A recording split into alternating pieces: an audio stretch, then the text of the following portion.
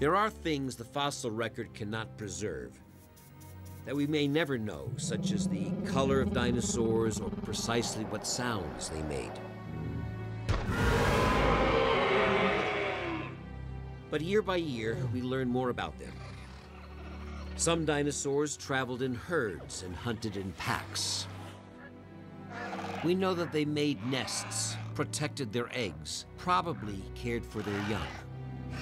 From some fossils, we've learned who were the hunters and who were the hunted. That feathers first appeared on non-flying dinosaurs before birds evolved. And that some dinosaurs live on as modern birds.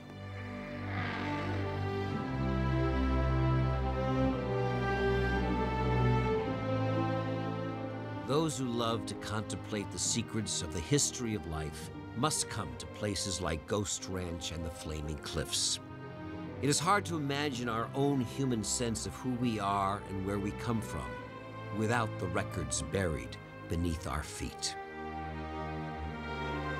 For young paleontologists like Sterling and Allen, the adventure is just beginning. Three-quarters of a century ago, Roy Chapman Andrews discovered a whole new world of dinosaurs beneath the Flaming Cliffs. Camping in this magical place, he wrote in his diary of a sense of having traveled back in time.